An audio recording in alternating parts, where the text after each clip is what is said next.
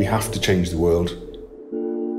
If we keep using up all of our resources, we're not going to have a world. So this is one of a long list of things that will change the world because we have to.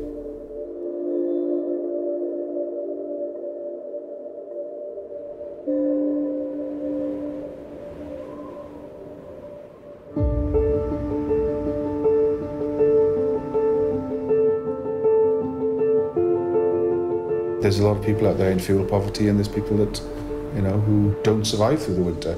And this is the sort of thing which could change their lives. People give us money to develop the idea, and over about 5 years, ultimately you come up with this building as a power station.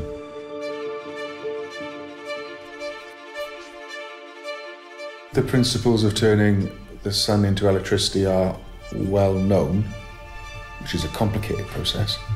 But using the sun for heating is less well known, even though it's a far easier thing to do. And now it's only the last 2 or 3 years we're seeing the manifestation of what we thought about 10 years ago.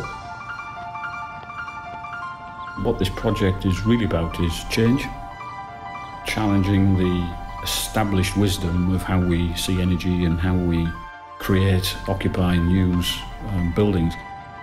The whole building capability, I think, is really important because it's show me and I'll believe it.